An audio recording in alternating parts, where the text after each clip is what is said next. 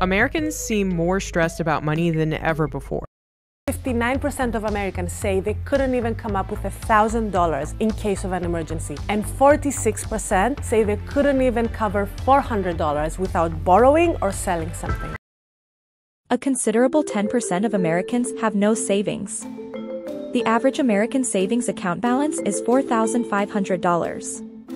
60% of adults live paycheck to paycheck. Of those, 4 in 10 are considered high-income earners. 40% Americans confess to not save anything. 33% admitted to have neglected the budgeting, and 21% of them are in credit card debt. Everyone makes mistakes, especially with money, but the key is to not let those mistakes turn into bad habits. Let's look at top 3 most common financial mistakes and how you can avoid them.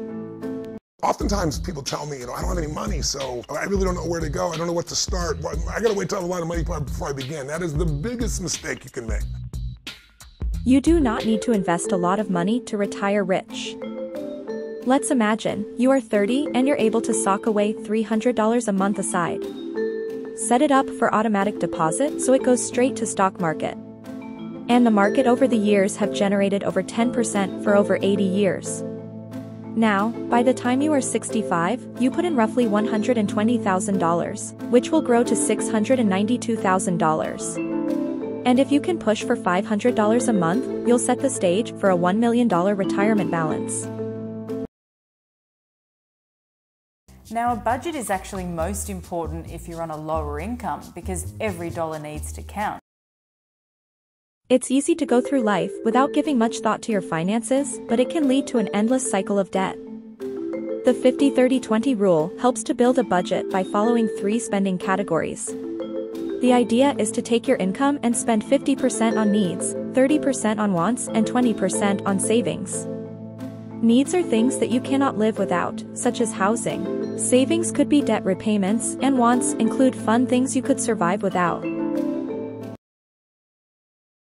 People use credit cards in a way that's really extraordinary. They assume that it doesn't cost anything to put anything on credit. The fact is, the interest rates on credit cards are astronomical. Paying 21% interest is crazy. Don't spend more money than you bring in. Only about 33% of Americans pay off their credit balance completely every month. Paying only the minimum amount due is a sure way to bury yourself in credit card debt for a long time, especially if you're running a balance in the thousands. Be mindful of your spending and make sure you're not buying more than you can afford. Taking control of your financial future starts with recognizing and avoiding common financial mistakes.